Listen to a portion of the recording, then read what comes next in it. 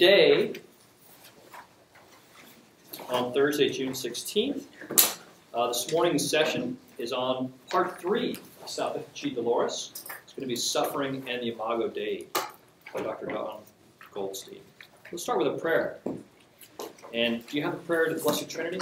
It should be on your table. Go with that. In the name of the Father, the Son, and the Holy Spirit. Amen. O Blessed Trinity, we thank you for having graced the Church with Pope John Paul II, and for allowing the tenderness of all our Father care, the glory of the cross of Christ, and the splendor of the Holy Spirit to shine through him, trusting fully in your infinite mercy and in the eternal intercession of Mary. He has given us the image of Jesus the chosen, and has shown us that holiness is the necessary measure of ordinary Christian life, and is the way of achieving eternal communion with you. Grant us, by his intercession, and according to your will, the graces we implore, through Christ our Lord. Amen. Father, Son, and Holy Spirit. Amen. Dr. Goldstein writes, we will examine how John Paul II in Salvifici Doloris builds upon the reflections he made in his catechesis on human love, concerning how the human person attains to the fullness of the Imago Dei. This will bring us to consider what Salvifici Doloris has to say concerning the communio aspect of suffering. Specifically, we'll explore the connections it makes between the suffering experienced within the body of Christ and the ecclesial communion that is affected by the Eucharist. So that sounds exciting. Floor over to you. Thank you, Dr. Meyer. I have a slight, well, first of all, can I just say I'm so happy to be here with you. This has been a wonderful experience for me, and I'm enlivened by the questions and comments that you offer. Second to that, there's going to be a slight change in today's lectures because I didn't get as far as I wanted in my second lecture yesterday. And so I want to finish up some things that I would have wanted to include in yesterday's lecture. And so the thing that's going to be omitted today is from the second session of today, with regard to John Paul's last encyclical, his how he lived out the message of Salvifici Doloris. That I'm not going to get to, but everything that I would have wanted to say is in your reader in under the readings for session 11. It's a section from the end and the beginning, which is George Weigel's book on John Paul's final years. So if you're interested in that, you can find that all in that reading. So before we begin, are there any questions from yesterday or anything else that anyone wants to share before we begin? Okay, so yesterday where we left off was that I was talking about how John Paul in Salvifici Doloris discusses suffering from two complementary perspectives, that of the sufferer and that of the Good Samaritan. And I've gotten as far as speaking about this perspective of the sufferer, and there we were talking about Salvifici Doloris number 26, which is, I think, on page 73. Yes, page 73 and following, and talking about how he says that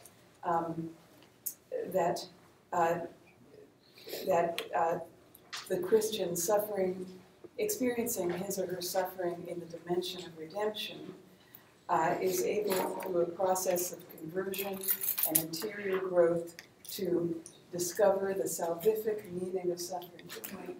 And in this process, John Paul writes that Christ, as the interior master and guide, reveals to the suffering brother and sister this wonderful interchange situated at the very heart of the mystery of the redemption. And this wonderful interchange reveals, as we saw in Salvifici Doloris number 26, that while suffering is in itself an experience of evil, Christ has made suffering the firmest basis of the definitive good, namely the good of eternal salvation. So that's the experience of suffering on the part of the sufferer, according to John Paul.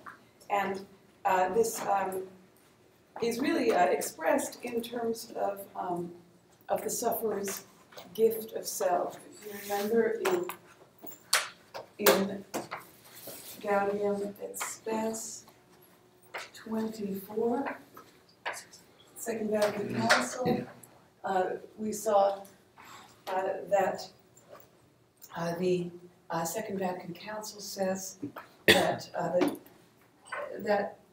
the human person, man, can find himself only in a gift of self. Let me get that exact quote, because it's so important. It comes up again and again in John Paul. Yes. So this is the Second Vatican Council, Gaudium et Spes 24, saying that that the Lord Jesus, when he prayed to the Father that all may be one as we are one, opened up vistas close to human reason, for he implied a certain likeness between the union of the divine persons and the unity of God's sons in truth and charity. I believe perhaps it was Stephen who would, or John Hittinger, who was bringing up the dual aspect of truth and love, perhaps with regard to the Imago Dei, truth and love / charity, which in Latin we mean caritas, and in Greek agape. This is the specific word for the divine love that God enables us to share in through His Son. So the Council is saying that Jesus implied a certain likeness between the union of the divine persons and the unity of God's sons in truth and charity. This likeness reveals that man, who is the only creature on earth which God willed for itself, cannot fully find himself except through a sincere gift of himself. So all these things that John Paul is saying with regard to discovering the salvific meaning of suffering are that the sufferer discovers the salvific meaning of suffering through emulating Christ in his gift of self. You know, years ago I took a course at the John Paul II Institute for Marriage and Family in Washington, D.C. I was going to the Dominican House of Studies, but I wanted to take this course on marriage and celibacy as states of life. And so I chose to take it at this course, which at this school, the JP2 Institute, which used different language, different modes of expression than what I was hearing from the Dominicans at Dominican House.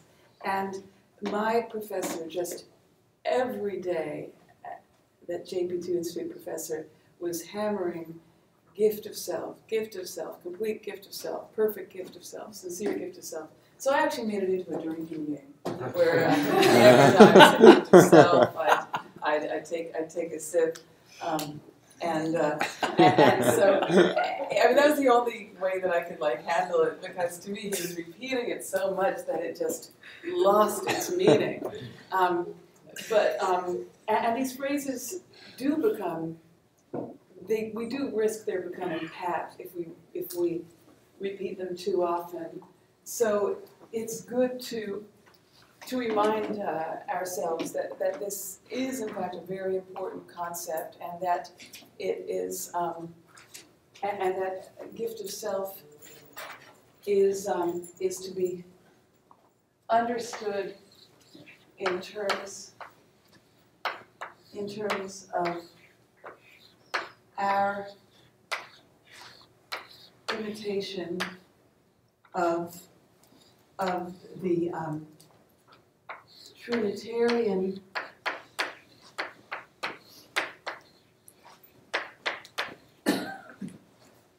exchange of love that each of the Trinity is constantly, each person of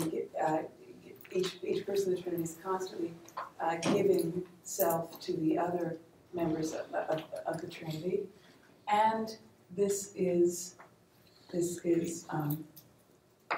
revealed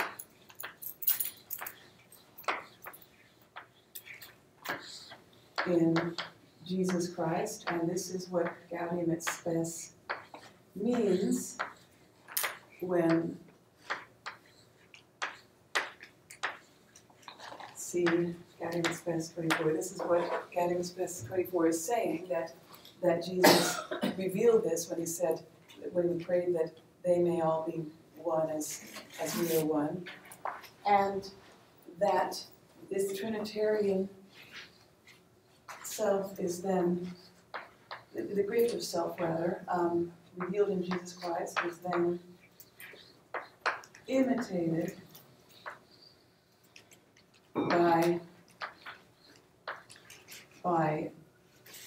man and woman, and in this imitation, it's not like we normally think of imitation as being something artificial or just a copy. It is also, in being imitated, it becomes in Christ participated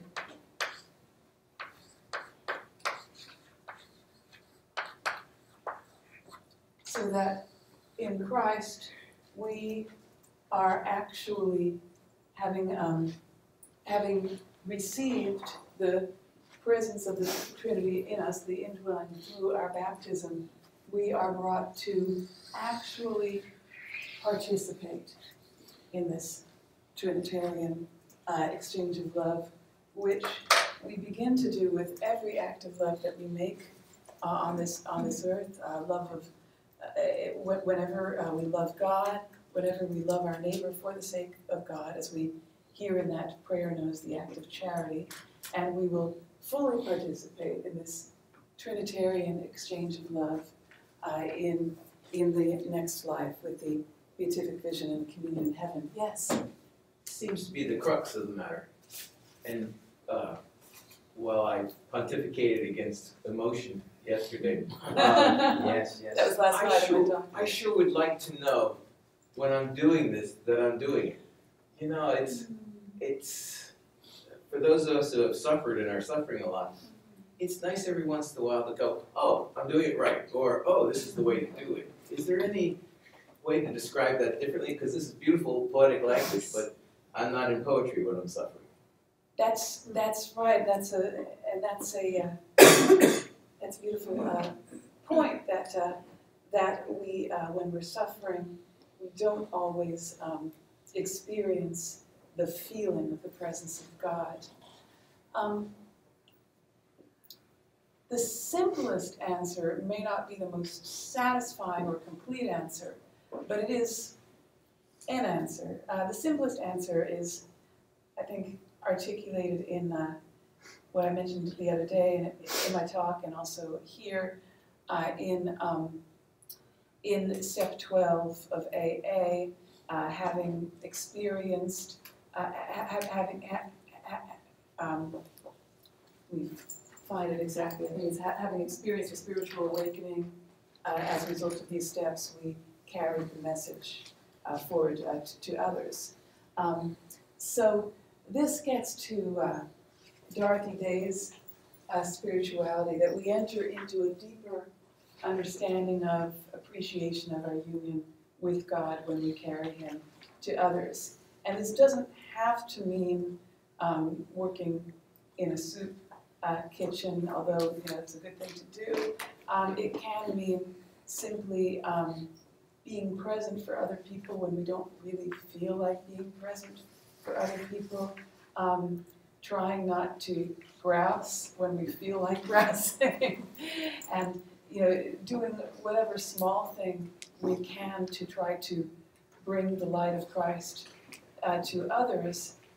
When we see how our own light can awaken God's light in others, then we begin to see that God has in fact given us this flame of His presence, His love, His grace, and this flame becomes visible in our passing this flame to someone else. So that's one way. Another way which it has been helpful to me is to keep up the dialogue with God. I used to have a spiritual director when I was in Washington, D.C., who would tell me that when I prayed, that rather than focusing on repeating certain prayers that I pray daily, even though that's a good thing to do, that I should also just, when I arrive before the tabernacle, I should imagine that God is asking, where is Dawn? Just like God says to Adam, where are you? And that, rather than just assuming that God knows how I feel, where am I today, I should say, dear God, here I am before you in the tabernacle, this happened, and I'm feeling like this. Because, just as when we're speaking to a human person face to face, we're not assuming that they're reading our mind, and it helps us to express ourselves in our communicating. That when we express ourselves to God, then we have a certain sure knowledge that He knows our thoughts, that we wouldn't normally have, in the sense that we have an experiential knowledge. I normally have the knowledge of faith that God knows what's on my mind, but I don't have the experiential knowledge. So when we have that, that can help us to be more open to how He wishes to console us, to answer us, to be present for us. And last, something I talk about a lot in my books, just in terms of entering into my own emptiness, my own longing for Him, and realizing that I wouldn't have this longing if He weren't somehow already present for me, giving me this longing, this desire. That desire for God cannot come from anyone else or anything else but God. So I hope that helps. No. No. Not at all? Not the least? He's honest. Well, but it's okay because, well, no, I mean, it really is, when you think about the people who say suffering is useless, there has to be an answer for that that's practical. I'm a therapist, and so I have people who are in suffering, and if I use poetry, they go someplace else. So, I mean, there's that reality, and the answer I have to find. I understand that, but I was just trying to get at it here. Well, I think from a cognitive behavioral. Did you do CBT? No. Oh no. Oh, what kind of therapy or any particular? I'm a family therapist. Sorry. I'm a family therapist. Family therapist. Okay. Well. But I don't want to go off. No. I think this is relevant though. I think that in therapy, you do try to help people to see, well, you're thinking this way, maybe try to think this way. So you're thinking, God knows everything about me, God knows I'm suffering, why doesn't He do something? why not try dialoguing directly with God and saying, here's how I feel right now, Lord. What are you going to do about this? What do you want me to do about this? Dialogue. This is something that Pope Benedict talks about a great deal in his theology. You see it throughout Benedict's theology. And I can mention this now because I'm afraid I'm going to give Benedict a short shrift later on because of lack of time to go into everything I want to go to. But Benedict's theology from the days of Ratzinger through his pontificate is based on logos, the word, and dialogos, the word in communication with us. And we know from Saint Therese of Lisieux in the Catechism that prayer is a lifting up of the heart towards God, and it's a communication with God. And any kind of communication with God provides an opportunity for prayer. Even just saying, God, I'm angry. God, why are you doing this? God, I'm mad at you.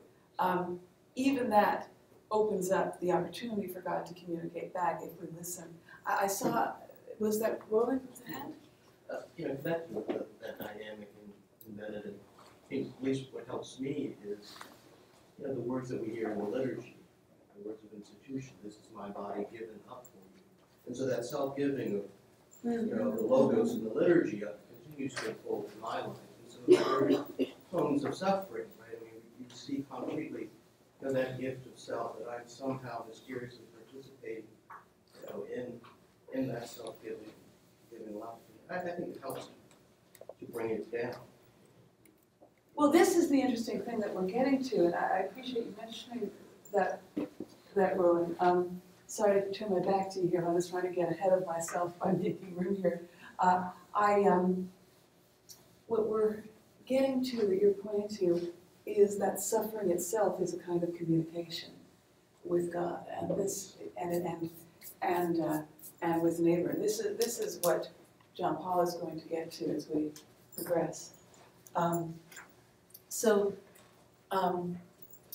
having described the experience of suffering on the part of the sufferer and how that expresses self-gift, John Paul turns his attention to the one who looks upon the sufferer with compassion, and that's the Good Samaritan. So the Good Samaritan is discussed in section 29, which is on page 86 and following. And the Good Samaritan, through his acts of charity, reveals that, and here we have in the first line of 29, that the Good Samaritan reveals that suffering, which is present under so many different forms in our human world, is also present in order to unleash love in the human person, that unselfish gift of one's I on behalf of other people, especially those who suffer. That unselfish gift of one's I. This is an important concept for John Paul. I believe that Dr. Hittinger talked about it before. This is the phenomenology, the interest in the personal perspective and how it plays out in the relationship with neighbor, the relationship with God. When we speak about self-gift, one thing that can be sometimes submerged, especially in the talk of the people from the John Paul II Institute who are gift, is that in order for there to, when we have an exchange of love, it never wipes out the it can never completely wipe out the separateness of the people in the exchange, or the separateness in terms of individual identity. Even though the Trinity are consubstantially one, the three are one, they still each have their personal identity, and it's that personal identity that enables them to give to one another. This is the difference, really, between Catholicism and other religions such as Buddhism.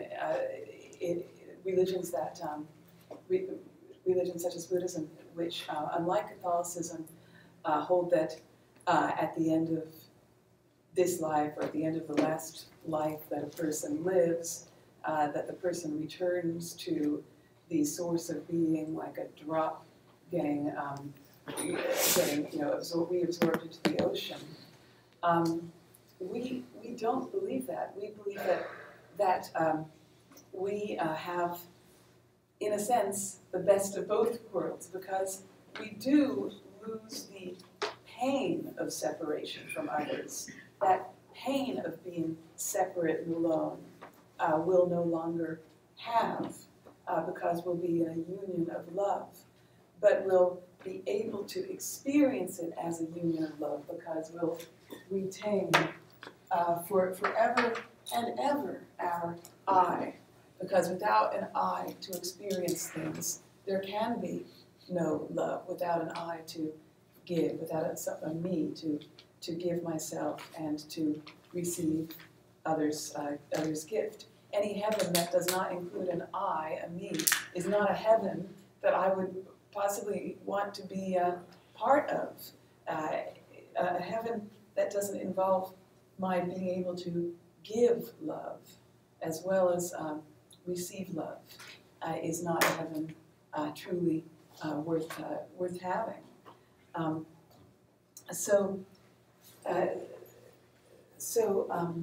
Actually, if you look just before 29, we see the reference to that in its best 24. John Paul is speaking. This is on page 86, the last full paragraph. He's saying of the Good Samaritan that he gives himself his very I, opening this I, the letter I, to the other person. Here we touch upon one of the key points of all Christian anthropology. Man cannot fully find himself except through a sincere gift of himself. There it is. A Good Samaritan is the person capable of exactly such a gift of self.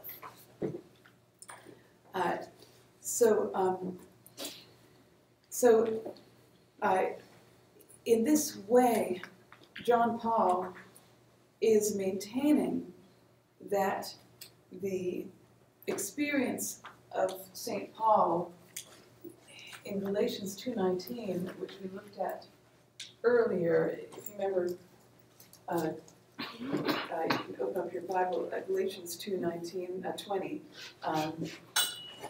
It's 2:20 in the RSV. St. Paul says, I have been crucified with Christ. It is no longer I who live, but Christ who lives in me. And the life I now live in the flesh, I live by faith in the Son of God, who loved me and gave himself for me. So John Paul is maintaining that this experience that Paul describes being no longer I, this experience of union with Christ crucified, is manifest not only in the sufferer, but also in the one who ministers to the sufferer. Both of them are in a union with the crucified Christ. This consideration of the unselfish gift of one's I leads John Paul to return to Matthew 25:40, which is the verse that he had cited in Misericordia, his encyclical on divine mercy that Dr. Meyer was speaking about yesterday. He returns to this verse to describe how man shows mercy to Jesus, mercy with quotes, through showing mercy upon his neighbor. So let's just turn to Matthew 25, verse 40. This is a favorite verse of Pope Francis for the Year of Mercy. This is from the parable when Jesus speaking about when the Son of Man comes in his glory, and before him are gathered all the nations. He's separating them as a shepherd separates the sheep from the goats, and the righteous will answer him, saying, "Lord," this is verse 37, "when did we see thee hungry and feed thee, or thirsty and give thee drink? And when did we see thee a stranger and welcome thee, or naked and clothe thee? And when did we see thee sick or in prison and visit thee?" And the king will answer them, "Truly I say to you, as you did it to one of the least of these my brethren, you did it to me." Now, in Dives and Misericordia, the emphasis is on Christ in the least of the brethren. He does speak about Christ in the giver of mercy, but the bulk of what he's speaking on is Christ in the least of these. In Salvifici Doloris, he comes down a bit more strongly on the emphasizing that Christ is not only identified with the least of these, but also with the one who has compassion. And we see this in Salvifici Doloris number 30 on page 90. Actually page 91. It's the second paragraph of page 91. He says, "These words about love, about actions of love, acts linked with human suffering, enable us once more to discover at the basis of all human sufferings the same redemptive suffering of Christ. Christ said, 'You did it to me.' He himself is the one who in each individual experiences love. That's the least of these. You did it to the least of these. You did it to me." And as John Paul continues, he himself is the one who receives help when this is given to, he himself is the one who receives help when this is given to every suffering person without exception. He goes on and he says, at one and the same time, Christ has taught man to do good by his suffering and to do good to those who suffer. In this double aspect, he has completely revealed the meaning of suffering. So he's emphasizing it's not either or with where is Christ present. It's both and. That Christ is in the giver of comfort and in the receiver, the one who needs comfort. So with this, we can now outline a kind of a framework in which John Paul shows the transformative effects of suffering in the Christian experience. And this framework, which I'm going to outline for you, and I may even continue it on the next board if I'm feeling a bit daring and energetic. Let me just have a completely clean slate here.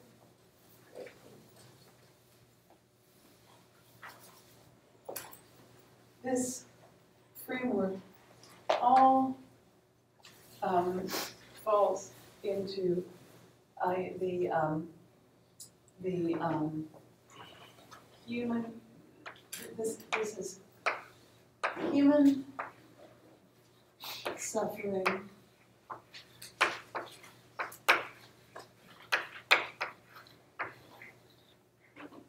viewed in the dimension of redemption. That's a phrase that John Paul uses in Divas and Misericordia. I'm pretty sure that he also uses it in Salvifici Doloris. He likes to speak in terms of the dimension because he, it's part of his phenomenological, philosophical language. We can relate dimension to the word we talked about earlier, hermeneutic. He's trying to get us to zero in on suffering through a particular lens. And because this is going to be the most fruitful lens for understanding this. And I would say as a therapist, this is the lens through which one would want to have patients understand it. And it's the dimension of redemption that is revealed to us via or through the paschal mystery. John Paul uses a lot of these terms: dimension of redemption, paschal mystery, interchangeably, because they all are about or lead to the same thing. Redemption is affected by the paschal mystery. So, with that, here are the outlines of this account of the transformative effects of suffering in John Paul II. Number one,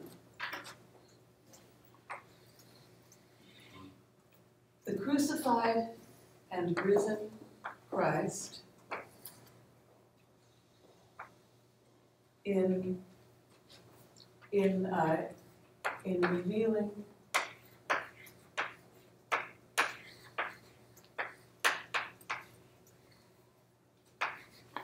the Father's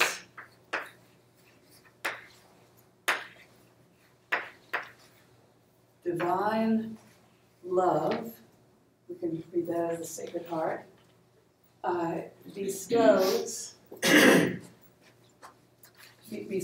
to us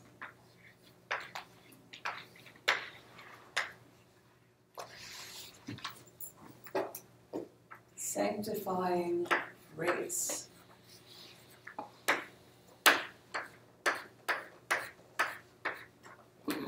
This is the ongoing fruit of his once and for all suffering. So continuation, this grace enables the continuation of his incarnation through time, through incorporating the believer into his body. And so through this grace, the believer, the man, the woman, every woman in grace enjoys the divine indwelling. So through grace we have the divine indwelling. And actually, a nice way to show this here is that we each have the Sacred Heart in us. Jesus giving St. Margaret Mary his heart. This is the heart that's given to us, that Jesus wishes us to have through his divine indwelling. So, that's number one. Number two.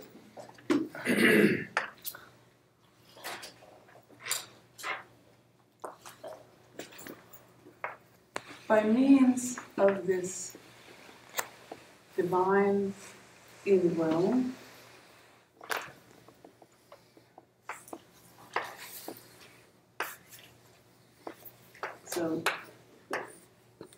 through, which is really spelled longer, but I'm a copy editor. I hate the spelling stuff. There you go.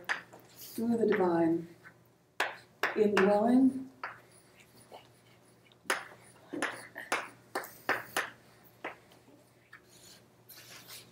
Which is made possible precisely due to Christ's suffering and resurrection, the believer's own suffering. Here's a believer suffering, another believer suffering, is transfigured by grace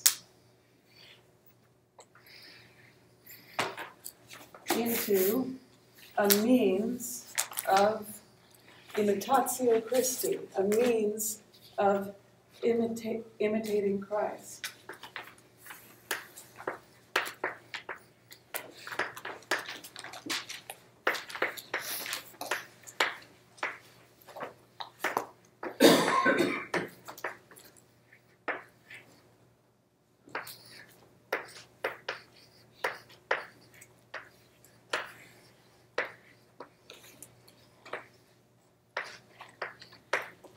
There's the Latin here because it's similar enough to the English and it looks nice.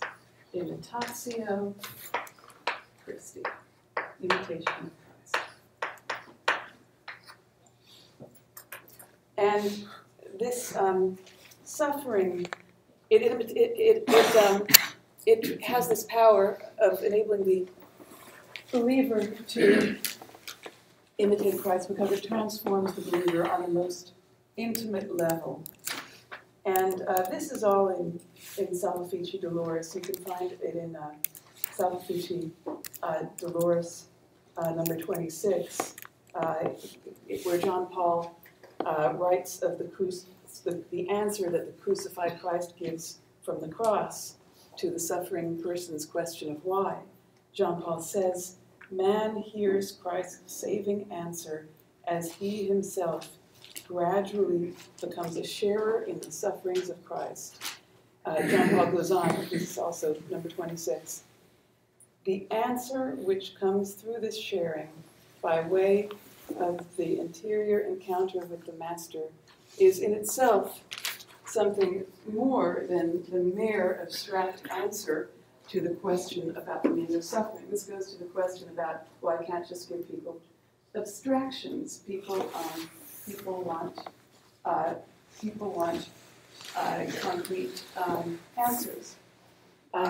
John Paul goes on to say, for it is above all a call. It is a vocation. Christ does not explain in the abstract the reasons for suffering, but before all else he says, follow me, come, take part through your suffering in this work of saving the world, a salvation achieved through my suffering, through my cross. Gradually, as the individual takes up his cross, spiritually uniting himself to the cross of Christ, the salvific meaning of suffering is revealed before him. Note that little word, gradually. For those of you who were at my talk last night, you heard me speaking with a bit of concern about some well-meaning charismatic Catholics who promote things such as inner healing that are methods which they use to as a means of bringing people healing through prayer. I think that when methods or approaches are used that are based on Scripture and the tradition of the Church and are based on a solid understanding of the human person, these things can be helpful, but we have to be very careful, cautious about becoming in love with a method so that it's, oh, well, I do this and you're healed. Oh, you're not healed? You must not have been cooperating. This is what Jesus says, now you surrender and you're healed. You must not be surrendered enough.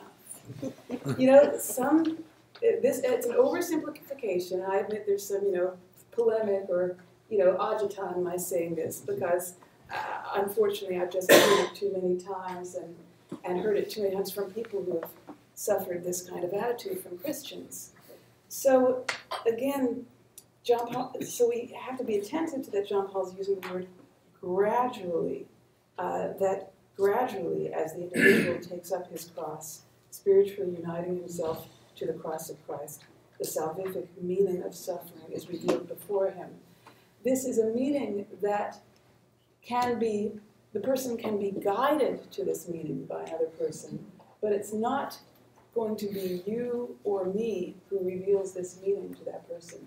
It's going to be Christ who reveals this meaning to the person on the most interior level. And Christ does this in his time, in God's time, not in my time or your time. Those of you who may remember that Rudy Valley song, "My time is your time." No, not in my time, not in your time, but in God's own time, with grace building on nature, building on the way that God has created this person to recognize him and accept him accept his healing at the appointed time. So there is a number 3 then.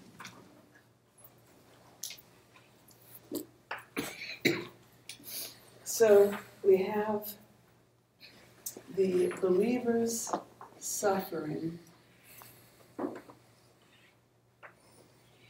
These are the tears of the believer that has the power to unite the believer with Christ. So, therefore, the believer's suffering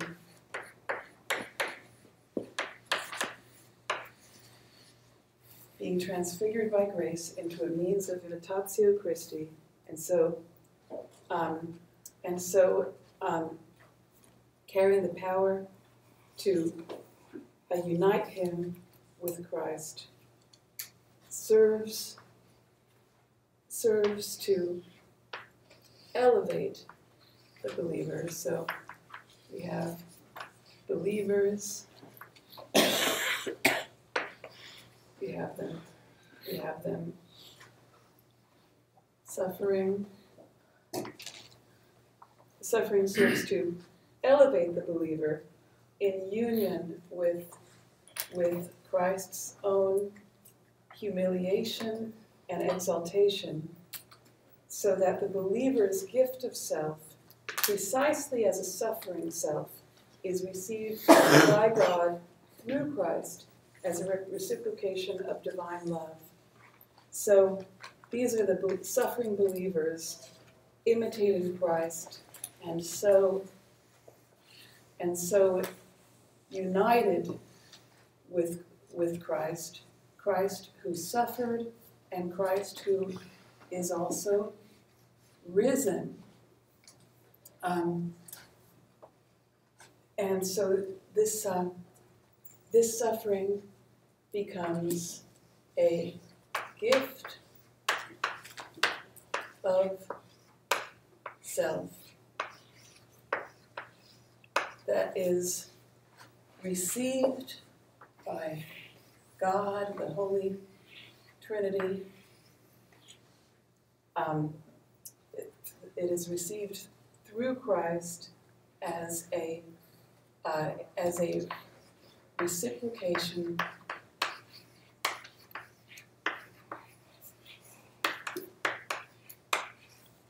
of divine love. That's the love that, as we saw in the beginning, that is revealed to us, has been revealed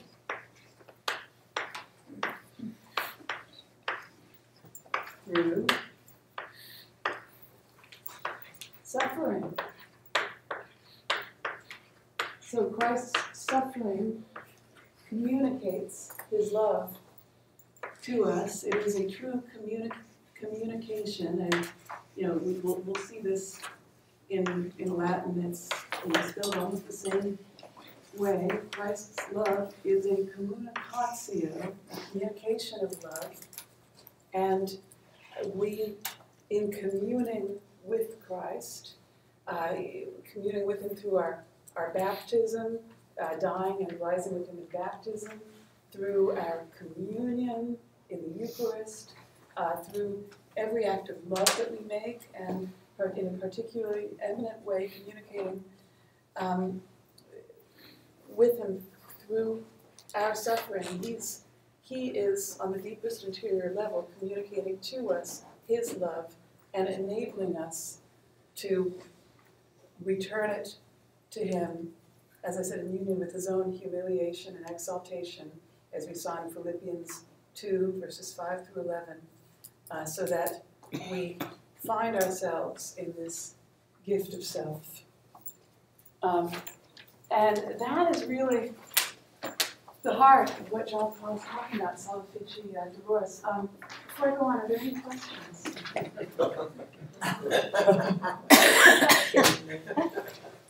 Well, that's Yes.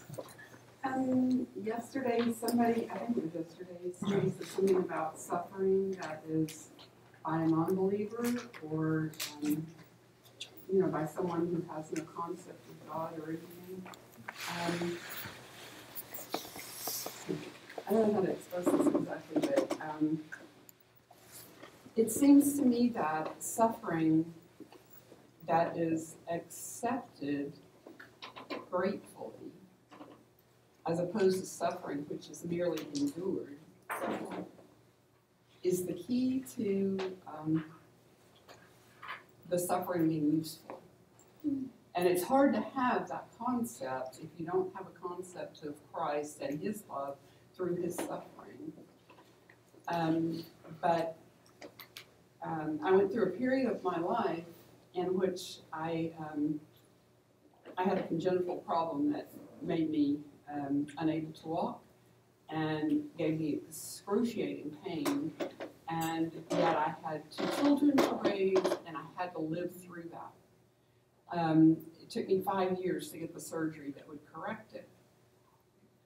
In the process of that, I received a gift that as a physician has been very valuable, maybe the most valuable thing I've ever been given in my life. I don't use it very often, but somewhere in that 5 years, I came to realize that I couldn't do this on my own, and that he had to do it for me. And there were times that I actually experienced being almost a physical being carried through it. I don't talk to patients very often about that, but every now and then, it's just, I guess the Spirit says, now's the time.